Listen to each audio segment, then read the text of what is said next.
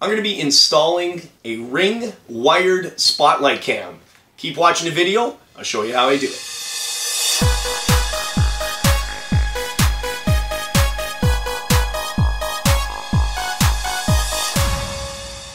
Welcome back. It's Jeff Lepard from jefflepard.com, and on this channel we do do-it-yourself videos, product reviews, vacation videos, and much more. So if you're new to the channel, consider subscribing.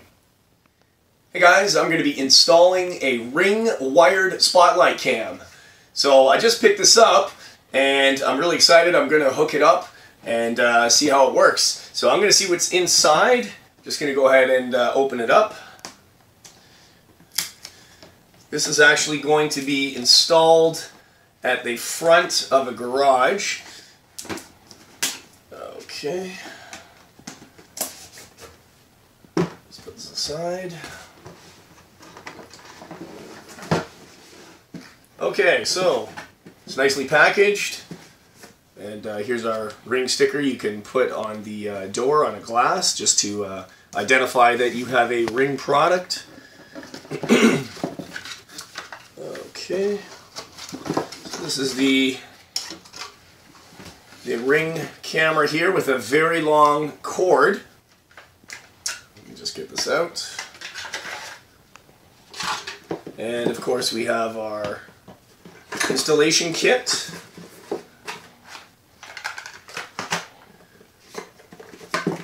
And of course the manual.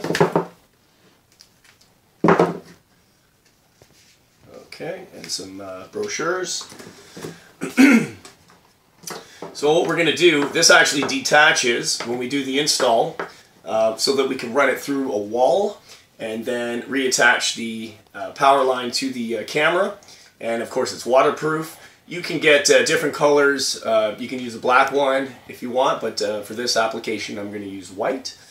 So the very first step is, when you're installing these, you want to actually plug it in, and you're going to want to do the setup first so that the camera can actually talk to the router or Wi-Fi in your home network. So that's what we're going to do first. Plug it in, get this thing powered up, and get it talking to the router to make sure that it's connected properly to the phone app before we go outside for the installation. So that's our next step.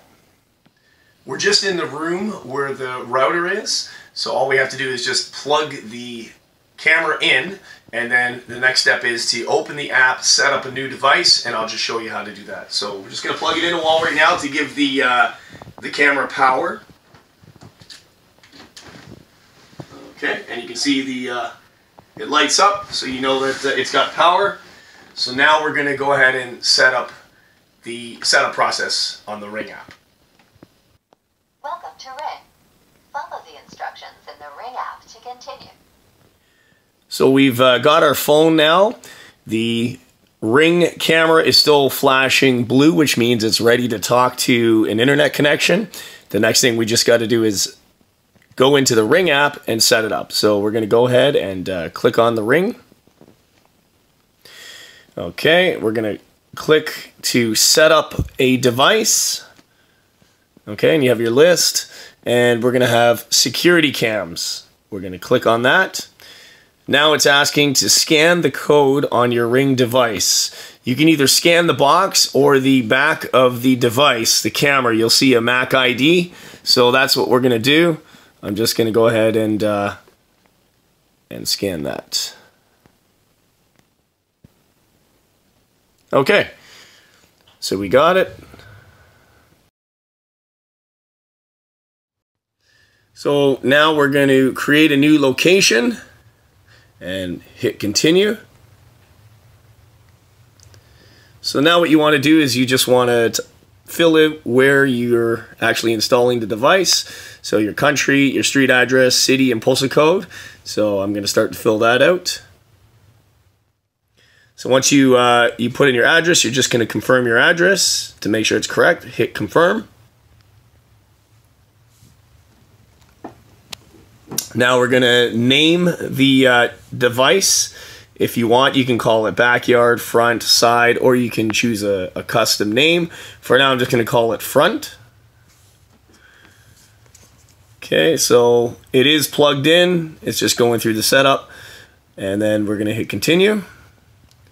Please wait a minute for the Spotlight cam to enter setup mode, okay? Okay, the light is flashing. We're going to click on that.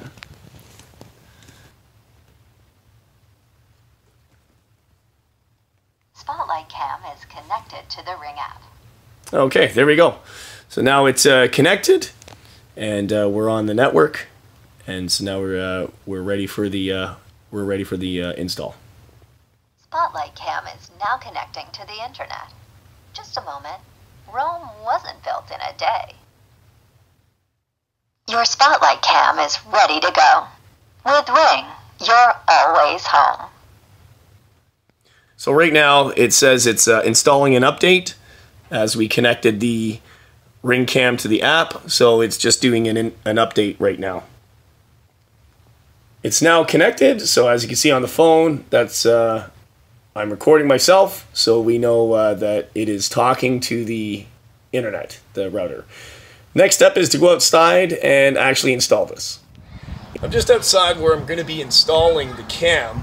So what I'm going to do is it's actually going to come up to here, but we've got to drill a hole to feed the wire through the top of the garage so that it can reach the power inside.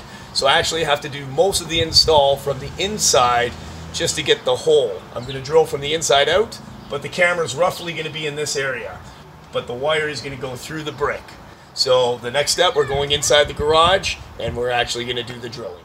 I'm just on the inside of the garage now. So actually what I have to do is I need to drill a little bit through the wood in order to get to the brick, and I'm going to drill from the inside to the outside. So first I'm using a drill here with my wood bit. I'm just going to make a little hole so that I can get my mason bit through there that's going to go through the wall. So I'm going to start punching out this wood right now.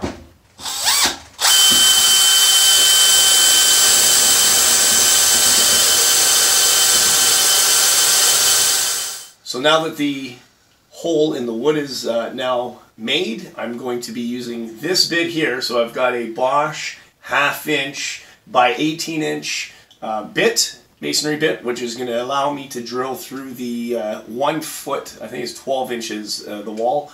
I need to get to the other side in order for me to run the cable through. So that's the next step.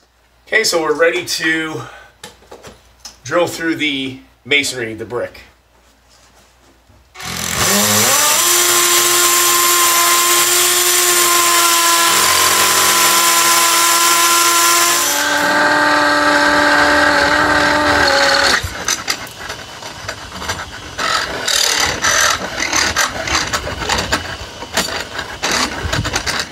First thing we need to do in order to feed the power cord through the wall.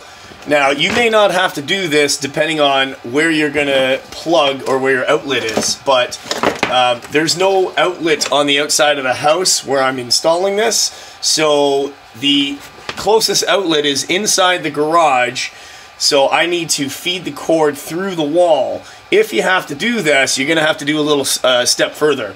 So what you're going to have to do is take these 4 screws off here to remove that, because you'll have to actually disconnect the power line here so that I can feed this cord through the wall and then reattach it. So that's only if you have to do it. If you don't have to do that, you can skip this step and then start mounting it.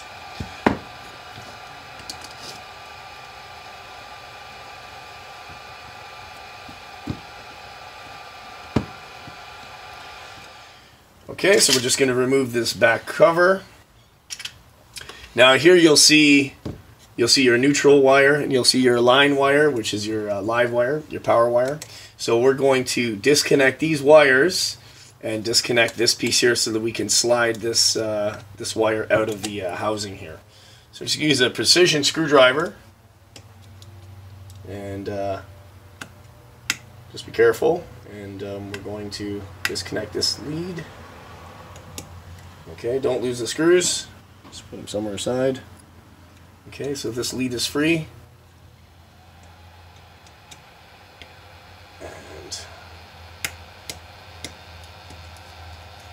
And same with this one.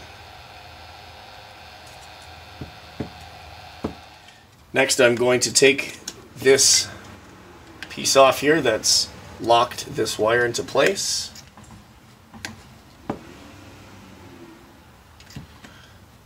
Very tiny screws, just be careful not to lose them.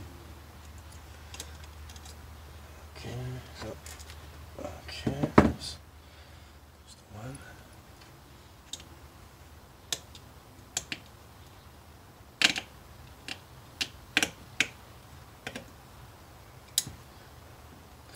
There's the second one. I'm just gonna pry this up a little bit. Just be careful. There is some silicone there that you will break to get this out, like that. Okay, so we're just going to twist and pull. Okay, so now the wires are free and clear. Now we can feed this part through the wall and then reattach. So I'm just on the ladder where I made the hole. I'm just going to start feeding these wires from the inside to the out, where we will reconnect it back to the camera.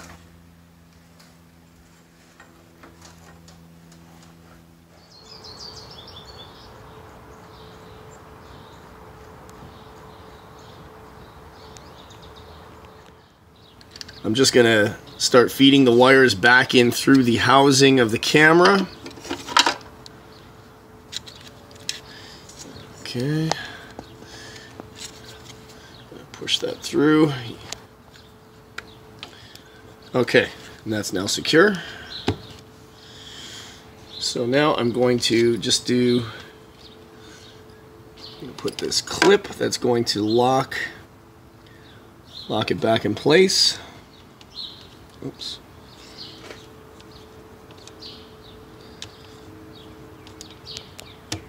Okay. Okay.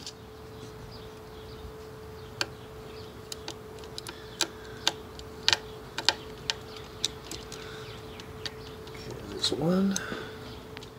So now I'm just going to insert the wire back into the position it was in. Oops. And screw it in.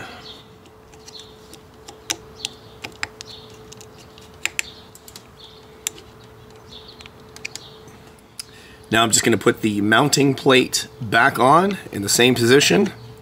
This hole was on the bottom, and it just clicks right into place, and just start screwing your screws back in.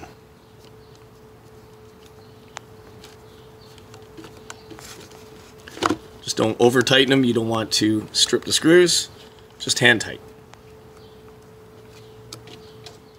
So right now I'm just going to take a pencil, and the backing plate, which the camera sits on, the housing of the camera locks into place with this. So what I'm going to do is I'm just going to go to the spot where I'm going to install it. So I've chosen this spot here. So I'm just going to mark with a pencil where I'm going to install the camera, and then I'm going to drill where I'm going to put the plugs.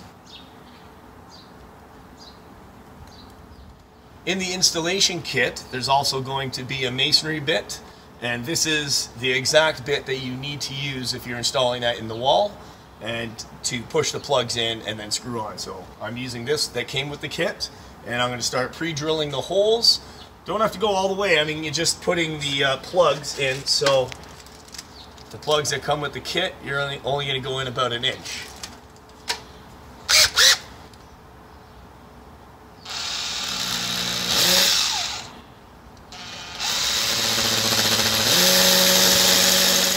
I'm just going to take the plugs now, the holes are drilled, and just tap them in gently with the hammer. So now the plugs are in, so we're just going to take the mounting bracket that came with the kit, and we're going to screw that onto the wall. The installation kit came with a screwdriver and screws, and that's what we're going to use to put the plate back on. So.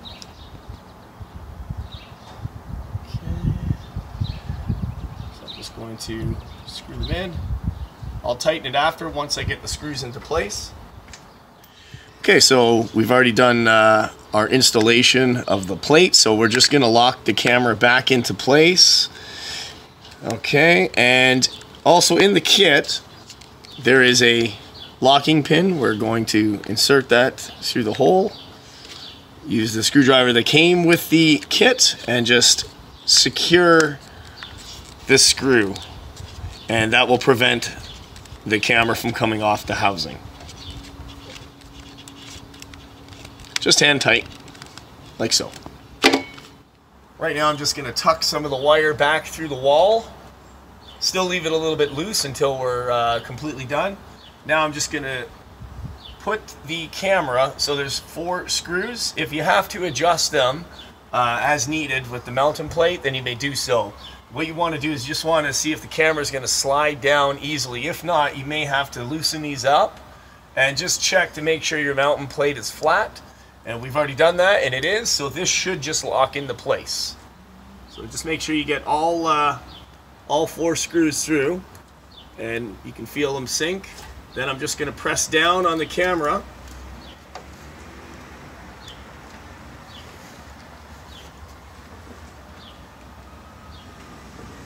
Like so, clicked into place.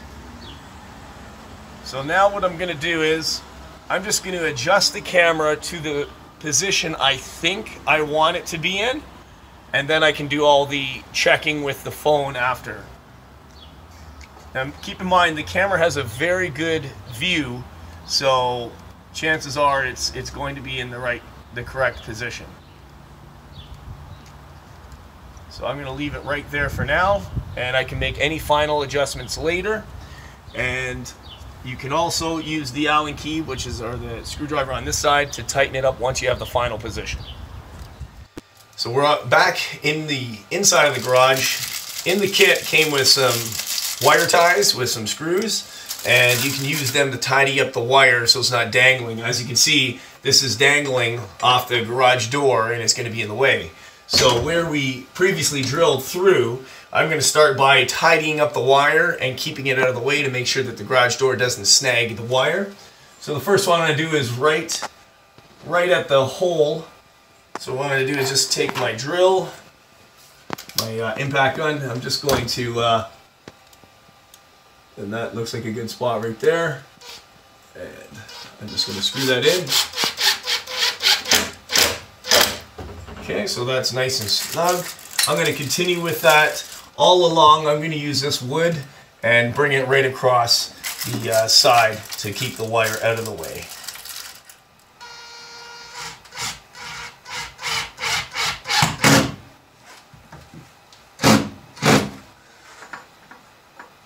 Okay, so I just finished doing the wire across the top. I'm going to start using these ties down the side before I can plug in the camera. So I've tidied up the wire, it's nice and tight. Now the only thing left is I just want to put a little bit of caulking on the inside and the outside of the hole.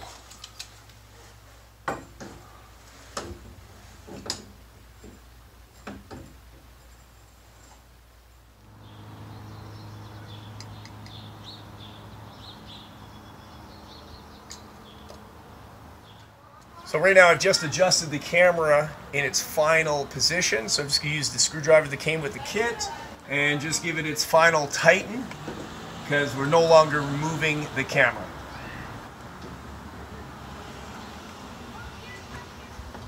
Now the Spotlight camera is now secure and not moving. Alright, so we're just going to check the functionality of the Spotlight cam. We're going to try turning on the lights.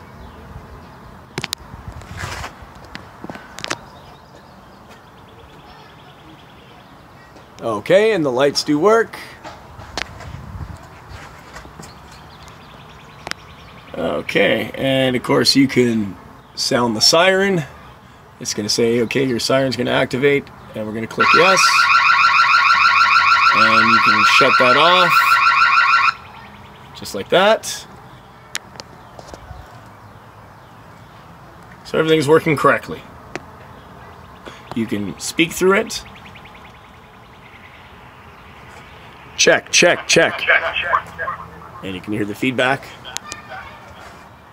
So the microphone is working. So as you can see, the Spotlight cam really gives a good wide view of the street, the front of the driveway, and the house. So the only thing left to do now is set the motion zones. So right now I'm going to set the motion zones. I'm into the camera now, so what I'm going to do is go up here and tap settings. And you're going to scroll down, you're going to see motion settings. I'm going to tap that.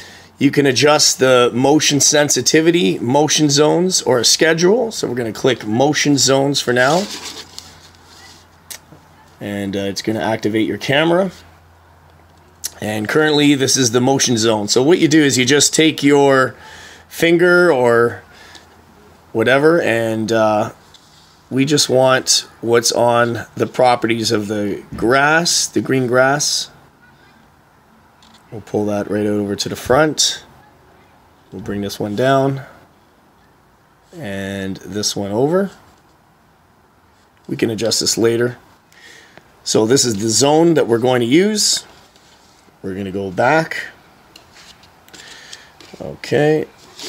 Sensitivity, we're going to leave it right there. If you find that people are, or animals or squirrels are activating the camera too much, you can always take this and bring the sensitivity level down, or you can raise it up as you need to.